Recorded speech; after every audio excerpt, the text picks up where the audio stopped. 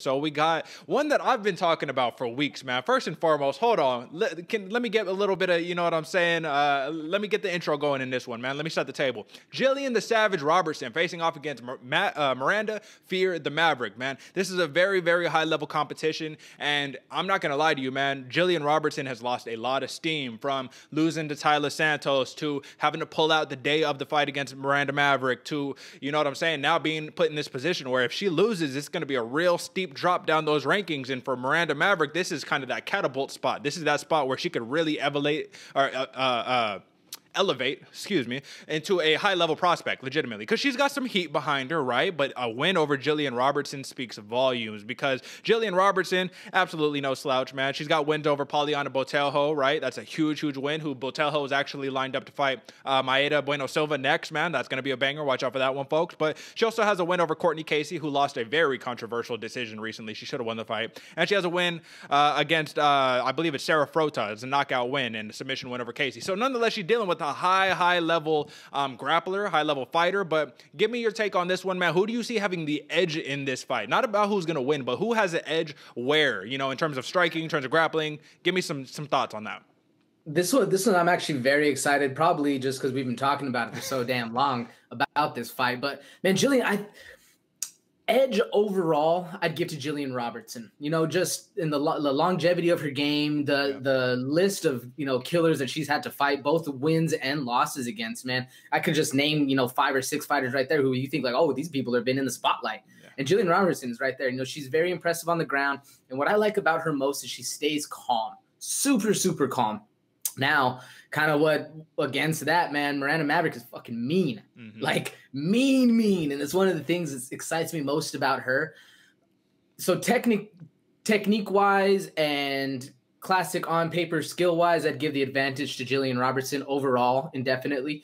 But like I said, that one little advantage of tenacity and mean streak, man, I'd give to Miranda Maverick. She in her last fight to me against Joshua, she was piecing her up. She kept hitting her with the stiff left hand she has. And once she saw Joshua wipes her nose, like, oh, I just broke your nose. So she's like, oh, okay. Instead of throwing the left straight, I'm gonna throw the left elbow and add a little bit of extra damage. And man, to me, that just showed everything I needed to see to see somebody want to be a fighter, you know, to see somebody actually want to go through the division and start taking people's heads off instead of going to decision wins that happen a lot of the time in the women's division.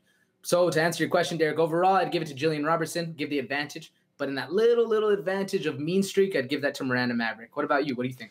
Well, it's interesting because I disagree a little bit, man. I think that Gillian Robertson is a specialist in the grappling, and I think that she has the grappling advantage, but not by a lot, man. I think it's very close there, too, because here's the thing about Miranda Maverick. She's touted as this, you know, she's fighting out of the House of Muay Thai. She's the Southpaw Muay Thai striker, and that's what she's known for at this point to the people who haven't really seen her fight. But I was watching all of her, like, regional stuff, all of her Invicta fights and things of that nature, you know, and, dude, she's legit on the ground, too, man. So I think that the best path to victory for Gillian Robertson is unclear. And the reason why is because, okay, you want to stand up. You're not really a striker like that. You're going to get pieced up by Maverick. You want to go to the clinch. You don't want to go to the clinch against a Muay Thai striker. That's the last place you want to be. You want to go to the ground. Well, Miranda Maverick is a brown belt in BJJ, and she out-grappled Pearl Gonzalez in Invicta for 2 out of 3 rounds, you know what I mean? So which is pretty impressive, you know, just to say that alone, right? Now, has the level of competition been the same? No, absolutely not. But like I said, I just think that Miranda Maverick is really well-balanced, man, everywhere, and Gillian Robertson has real deal deficiencies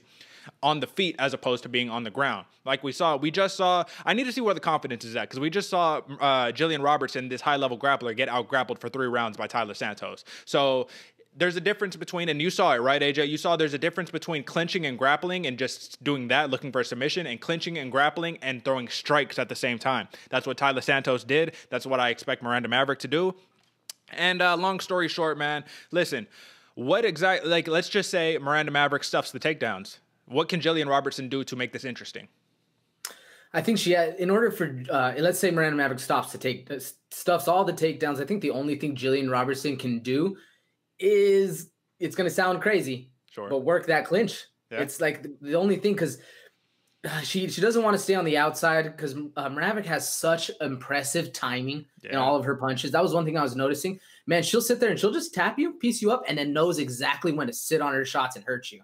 Very impressive striking. You don't want to be on the end of those punches. So I think you got to stuff them. You know, she's stuffing your takedowns. So you got to stuff her punches, maybe just a couple inches short of where she wants to pop. So you're not getting actually hurt. But if she doesn't get the takedowns, I think it's going to be a very long night. I'm excited to actually see Miranda Maverick's ground game, because you were right. She did out grapple Pearl Gonzalez, but the level, it's a whole nother level game in this thing. So that's where I'm excited to see it, because I do think Miranda Maverick can do some damage on the feet.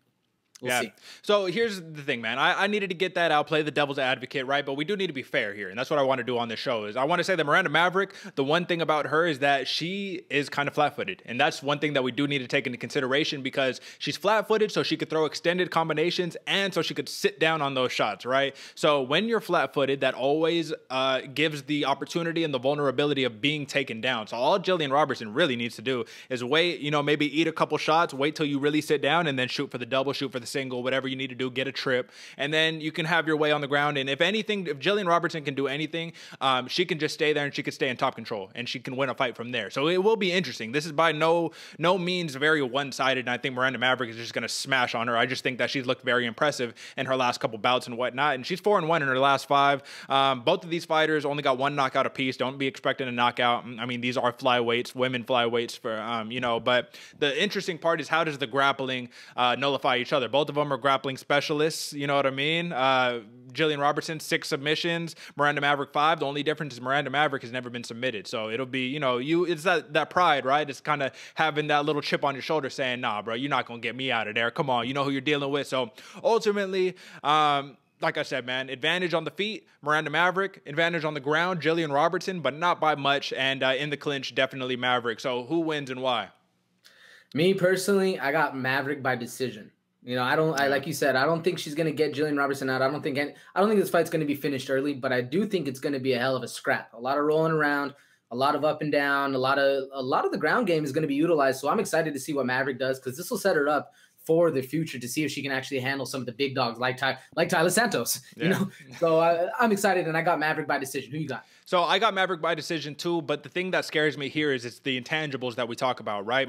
Gillian Robertson needs a win here, right? She's 3-2 in her last 5. If she goes 3-3 in her last 6, it's just going to start looking ugly. You're going to rack up 2 big losses in a row. It's going to show that you lost to Macy Barber, you lost to Santos, and if you lose to Maverick, then it's like where can we put you at this point, right? The UFC is in the business of creating winners, not people who are on losing streaks. We just saw Marc-Andre go 0-4 and get cut from the UFC, and Marc-Andre is a killer, right? We saw a lot of these fighters, man, getting cut out of their contracts and things of that nature. And, you know, Gillian Robertson working with Dean Thomas, they're going to come up with a strategy to try to nullify Miranda Maverick. But nonetheless, the elbows, the knees, the strikes, the feints with the kias from Miranda Maverick, you know what I mean? I like it all. I'm going Maverick by decision.